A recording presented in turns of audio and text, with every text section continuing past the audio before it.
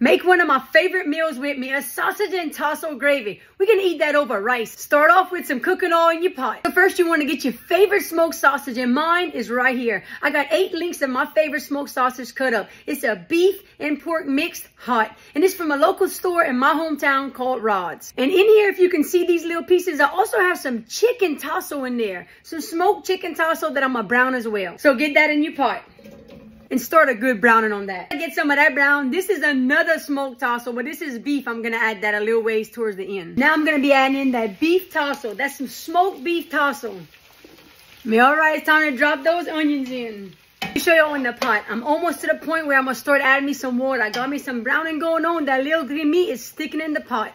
Look at that. That's all good stuff. That's what I'm gonna add in. That's gonna give me a little bit of browning. I don't have a lot. Sausage ain't like no beef. It ain't like when I'm browning beef, but look what we got going on right there. Tell y'all, this is going to be a reddish brown gravy. Really not brown, but a lot red. I'm going to be using a can of tomato sauce for now. One for now. And this ain't no bougie brand. You can use whatever brand you want. And there we go. The gravy at the bottom is sizzling up. About to put some water in it. I'm going to go ahead and add number 2 can of that tomato sauce. You got to be like the old people. Save everything. Put that water in there and get the rest of that tomato sauce out. I'm going to be adding in some water. Yes, I use water. And the water does come from my kitchen sink, but that's okay. It's not going to hurt you, y'all. People freak out when they see me use water when I cook. That's how I grew up. We use water. We don't always have to use a broth. But yes, I know I can use that too. I'm going to be using my Cajun Waltz seasoning. A little bit of my Creole Zydeco seasoning. I won't be using the spicy because the sausage is already hot. I don't even need to add salt. With all that tomato sauce, the salt's going to be there. Let me show y'all something that's about to freak out everybody. I got to taste my gravy and make sure I don't need no more seasoning. And yes, this is my cooking spoon and I don't care.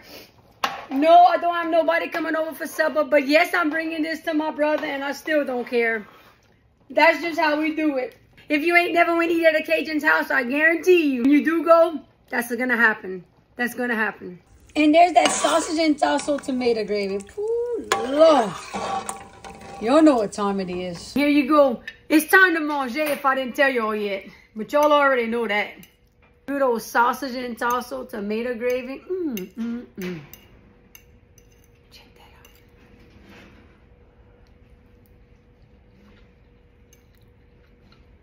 Or some homemade corn mushroom from the freezer, y'all. Tell you what, I'm about to swallow down right here. So I say, beaucoup bon chef.